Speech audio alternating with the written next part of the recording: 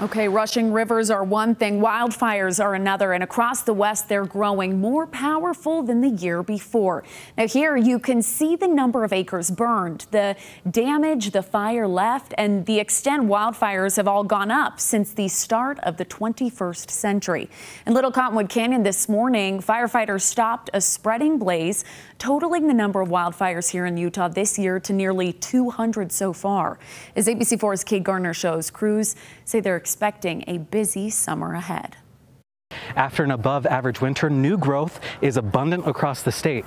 But with above-average temperatures here, this new growth is also very, very dry. And that could mean an extreme fire season. Local, state, and federal fire officials coming together with a word of caution for Utah. We really do need to stay vigilant. We can have a great summer, it can be an awesome summer here in Utah, or it can be a challenge. This fire being one of just under 200 so far this year. And of those, 159 have been human-caused. Easily preventable, and everybody always thinks they're not going to be the one to cause a wildfire, and that's not always the case. It can be the simplest things that end up causing a wildfire. And simple steps can prevent those fires. Pay attention to what you're doing out there. Think of things like if your chains are dragging, what are you doing with your campfires? Make sure you're putting them out.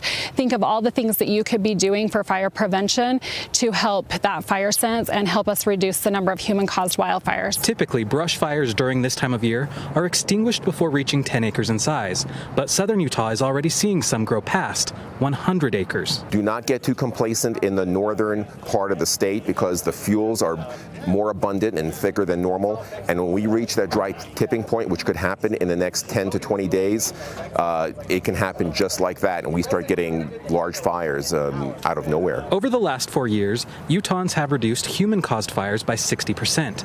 But officials say fire conditions like the ones we're facing now have not been seen since 2012. So it's even more important to use fire sense. Mostly, I ask that you keep these guys safe, right? We want every one of them to be able to go home to their families. Officials are just reminding Utahns that before they head out on their next summer adventure, to check the fire restrictions of the area they're visiting and adhere to them.